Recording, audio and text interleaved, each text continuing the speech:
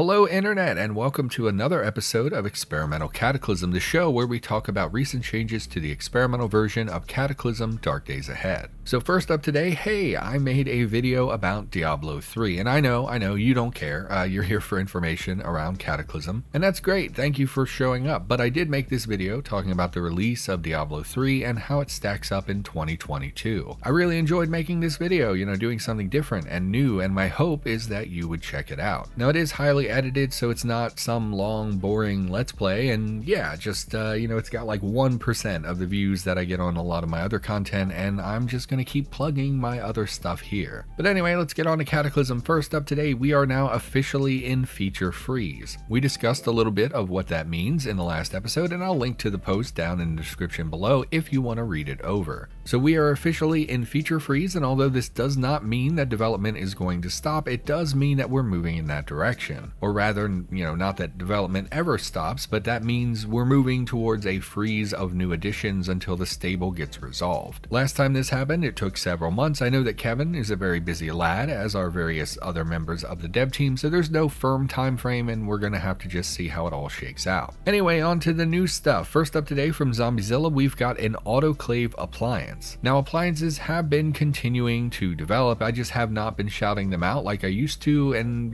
they've been appearing over time. But I wanted to mention the autoclave specifically because it never really made sense that we were wiring this into our car. I'm sure that it's possible, obviously, why wouldn't it be? But an autoclave is a huge piece of equipment that's very much designed to exist inside of a building. So now we have the ability to keep them in a static base and use them in the way that they are intended to be used. Not much to say about this really, it's just a very sensible change that I wanted to mention. There's no need anymore to make room for a 70-liter pressure vessel in your car. Next up today from Irk, we've got something pretty spoilery. I'm not going to put anything on the screen for this, so just enjoy looking at my, unicorn heraldry or whatever. This PR added some stuff for our Lord and Savior, Dino Dave. And if you don't know who Dino Dave is, you should probably be ashamed of yourself. This change will add a sort of final resolution to Dino Dave's story, and honestly, it's a nice touch. I like it as the end of those interactions. Anyway, there'll be a link to this PR in the description down below if you don't care about spoilers and you want to check it out. It's just that,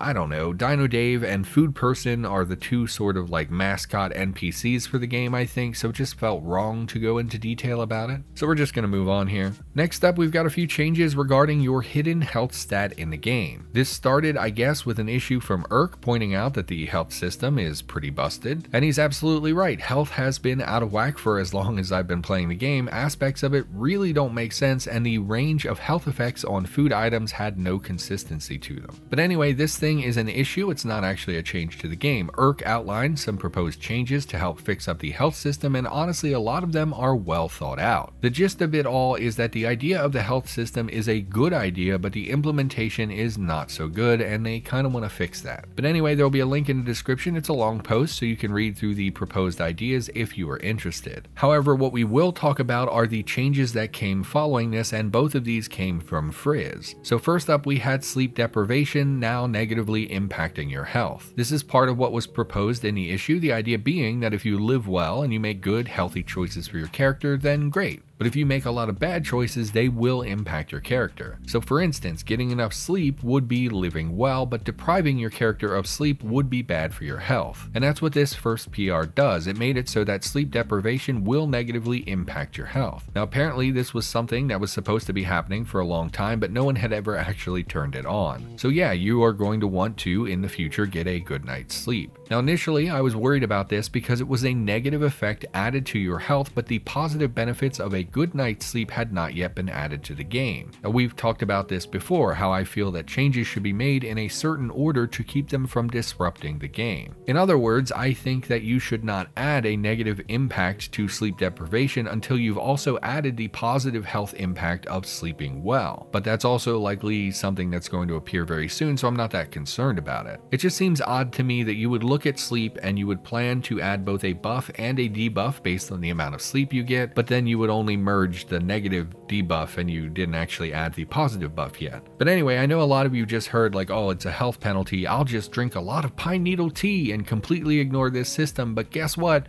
No, you won't. That's the next change we're going to talk about. This PR, also from Frizz, changed the health of all foods in the game to be bound as either 0 or -1. This means that you will no longer be able to consume foods for a positive health boost. Did anyone else just feel that? I feel like I just felt the shuddering scream of 1,000 min-maxers who can no longer chug pine needle tea to avoid the game mechanic that is your health stat. And we're going to touch on this again here in a moment. Now, the issue from Urk also had multiple PRs listed at the bottom, most of them coming from Frizz, and although these negative systems have been merged, the positive systems have not. But again, Frizz has already opened multiple PRs to add these new mechanisms. So in the future, getting a good night's sleep will improve your health, which will balance out the negative health impact of getting sleep deprived. In the future as well, getting your daily recommended vitamin count will also provide you with a daily boost to your health stat. And this of course will help balance out the fact that foods no longer have a positive boost to health. Now this seems to be a pivot from our previous very gamey, min-maxy, and confusing health system to something more akin to a proper measurement of how your character lives their life. So yes, those of you who spend all day chugging cooking oil for calories and ignoring what your character actually needs will be punished using the new system. Yes, those of you who never sleep and just chug atomic coffee will not get the benefits of a good night's sleep. Those of you who ignore your character's needs and pump them full of drugs to keep them happy will not enjoy this new system, and frankly that's how it should be. I know that some of you will be angry about this. I don't even know if I explained it properly. And honestly, that anger is misplaced. People will be angry because they can no longer ignore core game mechanics, and honestly, I cannot muster any sympathy for you. This is a much needed change to a pretty broken system, and not only does it improve the very gamey old system, but it makes health much less variable. If you consistently live well and treat your character well, then you will consistently receive health rewards, which is how it is in real life. So anyway, I don't have a lot of thoughts on these changes at the moment. It's clear that it's still being developed and not all of these changes are in the game yet, but there is obvious movement here and it mostly seems positive. And if you're completely honest with yourself, those of you who've played the game for a while, you know that the health system has always been nonsense. I'm happy to see it being reworked into something less gamey and more sensible. My only real concern about this rework is that it's coming right as we've reached feature freeze. The definition for what is a feature is pretty loose, as we said before, but a major rework to how a system works seems like something that's a little dangerous to be started right as we're coming up on a stable release. So we'll have to see how all of this shapes up. I'm a little worried that it will not be fully balanced for 0.g. Anyway, other than that, I think I've made my thoughts pretty well known, so we're just going to move on here. Next up this week, we've got several tweaks to different weapons in the game. 3 of these are from Aaron and address multiple weapons, and then 1 is from Rand Denner, which affected bow staffs, and we'll talk about all of this separately. So looking here first at Aaron's changes, I'm not going to cover all of this in detail. I will link to the PRs in the description down below. First of all, it changed the damage values of hatchets and brought them up to date to use our current 2-hit formula. Basically, back in the day, we would manually assign a bonus or penalty to the 2-hit value, but now we have a system that determines, what that value should be. And then another PR buffed the damage to cleavers and multiple kitchen knives. And then finally, the third PR added some techniques to the longsword. Now, I mention this not because I have thoughts on any particular aspect of these changes, but because there have been multiple changes to weapons lately. Many of these have changed the value of weapons in the game and what the natural progression for most players is. We've already had changes to the staff weapons and the cudgels previously. We've had changes that I just mentioned, and we've had a couple more that we're going to talk about later in the episode. So I highly recommend giving these weapons a second glance to reevaluate whether or not they're worth your time. I know that people really liked the hatchets previously, for example, but now they've had their damage nerfed, so it's worth re-looking at them and deciding if it's a good weapon moving forward. They've also had their 2-hit value increase, which will help to balance out some of that DPS loss. So you're going to need to decide if the hatchet is still a valuable weapon to you or not. But anyway, let's move on and talk about the change that was made to the bow staff. This one came from Rand Denner and gives the bow staff the rapid strike technique. Now this PR is fine. It's really straightforward. It just gave the bow staff the technique and tweaks the recipe. There's really not much more to say about it than that. And actually, I guess I'm not going to say more than that. I was going to rant about the previous nerfs to staffs. I was going to complain about how they were poorly justified, and in my opinion, there are people who are just seeking to tear them down without a good reason. In my opinion, the rapid strike ability is core to the identity of staffs in the game, and the fact that the bow didn't have it to begin with was kind of nonsense. Now I'm happy to see this change, and I will spare you rehashing my arguments. We've talked about it multiple times previously about why staffs have been done dirty by the dev team. So anyway, let's just forget all of that and move on to another weapon related change. This is from Terminator, and it adds the brutal strike technique to the baseball bats, as well as enabling them to be held in certain belt loops. This basically means that the equipped item must have a belt loop to hold this item, and the pocket has to be large enough to accommodate a baseball bat. I don't have anything to say about this. Brutal strike seems like it does fit with a baseball bat, and the baseball bat really never had any techniques except for some moderate block ability. Next up today, we've got some tweaks to vehicle batteries from, I'm just going to call you Bait, if that's okay. Now this changed quite a lot about the batteries, and honestly a lot of it is numbers, which is not super easy to parse. There will be a link to the PR in the description down below, and in that PR there is a link to a Google document. Now this document explains the different values and the math that went into determining what should be changed about the different batteries. However, most of that doesn't really matter from a player perspective. You don't need to know the math or drain rates or things like that. Most of you don't care about that information. So what information actually matters to the player? Well, for starters, the batteries have had their sizes and weights adjusted. Most of them have been made larger and heavier. The naming convention has also changed. Large storage batteries are now extra large storage batteries, and the previously named storage batteries are now considered the large storage batteries. This was just to clarify their names, so it's a little bit more obvious how the progression actually works with their size and capacity. The recipes for crafting and deconstruction have also changed. The ratio between each stage of battery is slightly different now. In other words, if you wanted to make a large storage battery out of medium storage batteries, that would be a slightly different recipe now than it was previously. Now, like I said, there's a fair bit of change in this PR, and most of them are not a big deal really in terms of gameplay. You can still do all of the things that you could previously with a storage battery, it's just been slightly tweaked. I may have missed something of consequence in this PR, but I really don't think it's going to have very much of an impact on your game. Next up from Bombastic Slacks, we've got a visual cone that will change as you aim your weapon. What this means is that when you begin aiming at a target, whether it's a real target or just a spot on the ground, your vision will cone in that direction. You will still have a radius around your character where you can see what's going on, but your vision will focus towards your target. The longer that you aim, the more your vision will narrow. And you can instantly drop this feature by pressing the comma key while aiming. This will reduce your aim to 0 and clear the vision limitation. So now Cataclysm in general is not really built to use vision cones. Everything in the game sees in a radius around them. There's no directional facing. And I've always sort of wished that we had that directional facing, but I don't know what that would look like in this game. And that's still true. This is just while aiming. It does not change anything else about the game or how enemies will perceive the player. And you might think like, oh, my vision narrows, so this might allow enemies to sneak up behind me while I'm aiming, but no, that probably will never happen. Even while aiming, your character gets to see a pretty enormous area around them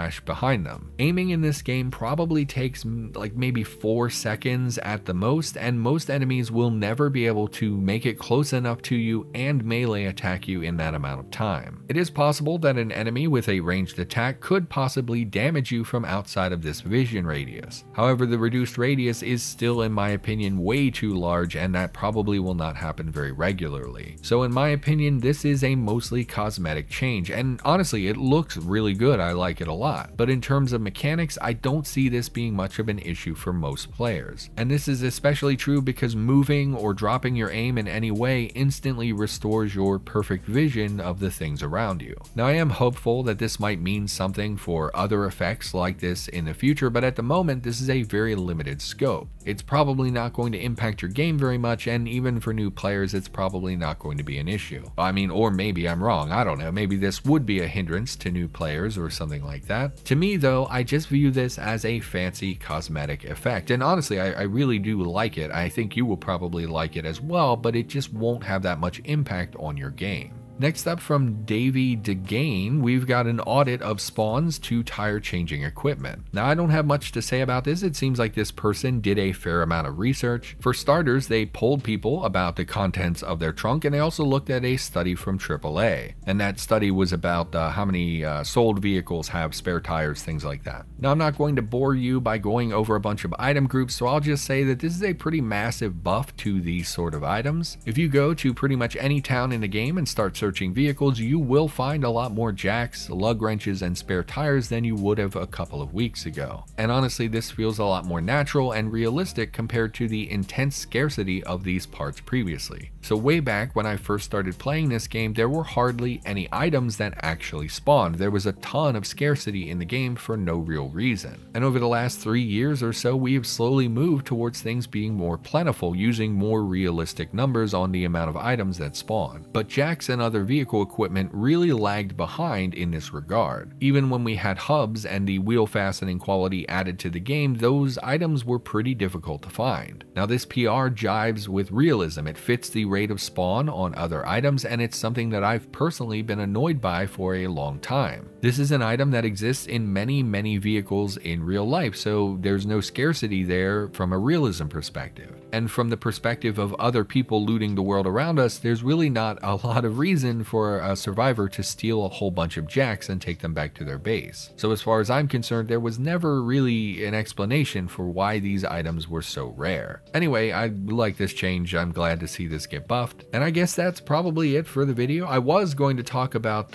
basically there was a hot air balloon style child zombie that got added to the game. And honestly, I think they are terrible, and the PR even acknowledged that these started as a joke, so I do not understand why they were added to the game. But I already complained about them on Discord and got rebuked about it, so I probably would just end up rambling and being irritated. So yeah, everyone, thank you so much for watching the video. Hopefully I helped inform you about development and blah blah etc. Now I'll be back in a couple of weeks with another video, although remember, we are of course heading into the freezes for the stable release, so content is definitely going to begin slowing down. Anyway, thank you for watching. Hopefully you enjoyed the video, and I'll see you next time.